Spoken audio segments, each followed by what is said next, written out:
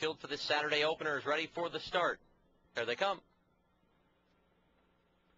And it's showtime. A good beginning for Michelle Jolt as she's out with a Bay. Bad Hat Harry showing some speed as well. And down along the inside, Isn't He a Dream looks to cut the corner. And Will behind the favorite as Michelle Jolt makes the lead off stride the 6. Bad Hat Harry. Bad Hat Harry made a break, so it's Michelle Jolt who coasts to the lead, opens up by 2 lengths.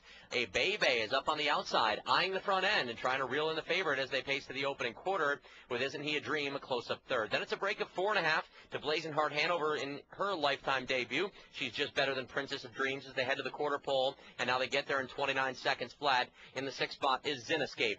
Aldo, 7th, besting only the breaker, and that's Bad Hat Harry as Michelle Jolt comes right back on a Bay as they pass by the paddock, and with 3/8 complete, the 1-5 favorite, Michelle Jolt, outlegging them and guiding the field around the turn as they complete that second turn. It's Michelle Jolt by 2. A Bay winds up in the pocket, 3 lengths back to Isn't He a Dream as the freshman pacers make their way to the half, and Michelle Jolt Capello trying to give her a little breather. Right behind is a Bay, cut loose on the outside, Princess of Dreams. She's to within 4 lengths of the lead after a half of 1 minute, 1/5. So it is Michelle Jolt doing good work on the front end by a length and 3 parts from a Bay. Up on the outside, Princess of Dreams. She was rushing up, and now she stalled just a little bit to the outside of Isn't He a Dream.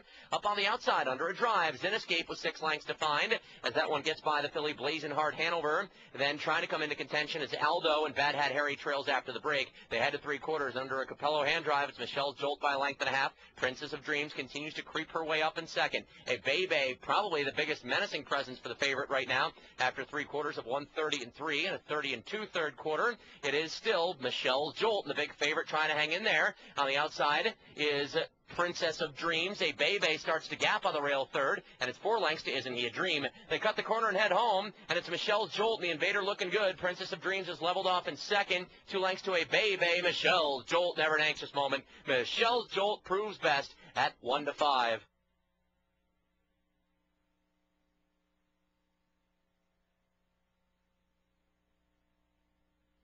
Returning to the winner's circle after her maiden score, number 2, Michelle Jolt.